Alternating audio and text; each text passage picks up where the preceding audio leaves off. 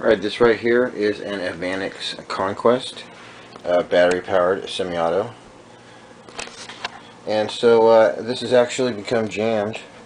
You see right here, the bolt is stuck forward, and you can't get the magazine out. So I'm going to show you real quick how to unjam your semi-auto Evanix rifle. So if you own one of these Evanix rifles, you really need to be able to unjam it yourself. The first thing you want to do when your rifle jams is charge your battery up. So here I got a charged battery. We're going to put it in there and pull the trigger once and see if that doesn't fix it. Alright, I changed the battery. Now I'm going to pull the trigger one time, see if it comes unjammed. Okay, we got nothing here, so we know that the battery's not the problem. So now what we're going to do is we're going to take a couple bolts out. We're going to take this bolt, I think there's a bolt right here, and then a bolt right here, and then we're going to snap this apart a teeny bit, and you're going to see this bolt click right back, and then the rifle's going to be ready to rock and roll again. So first I got to take the scope off. So then I need a 2mm hex head Allen wrench. So I'm going to go ahead and loosen all these. Okay, so this one I actually did have to take the stock off and slide it down a little bit to get to this last screw right here, which is partially covered by the stock. So I went ahead and loosened the stock with a 4mm screw and just gently slid that down. Okay, so I think I got all the screws apart, and I'm just going to gently pop this apart right here, just about 1mm. You don't want to take these two pieces apart completely, because then the insides of the gun will pop out and you won't be able to get them back together. So let's see here. If I indeed got all the screws I need to take out, it should just pop right apart. Alright, looks like I missed one. So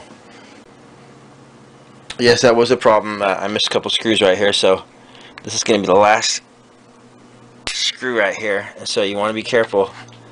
Kind of keep your hand on this when you get the last screw out, because you don't want it to fly apart. So now just gently. Yeah, it's coming apart. So now I don't want to screw anything up, but I'm gonna. It's really thin in here, and you're gonna see this bolt's gonna pop back. Here it goes.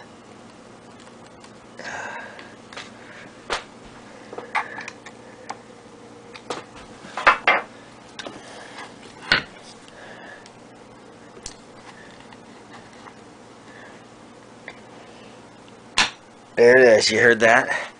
Now the bolt is in the back position, and you can see I can slide my mag in and out, but there is one issue. Sometimes the wheel might be like a half crank through the rotation, so I'm going to go ahead and pull the trigger one time.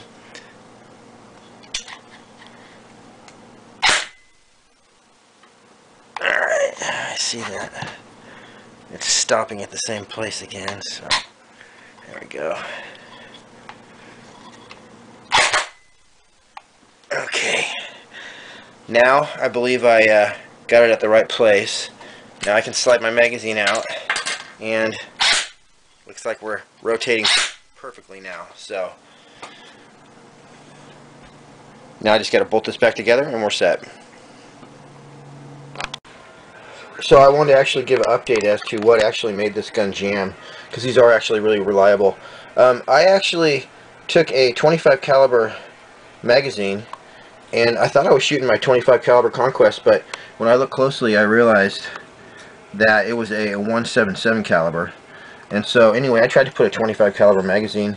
I tried to put that in the wrong gun, so that's why it jammed. So if you oil these guns, make sure you have a full battery, load the magazine correctly, the pellets correctly, and keep them oiled. They're never going to jam, so unless you do something stupid like that.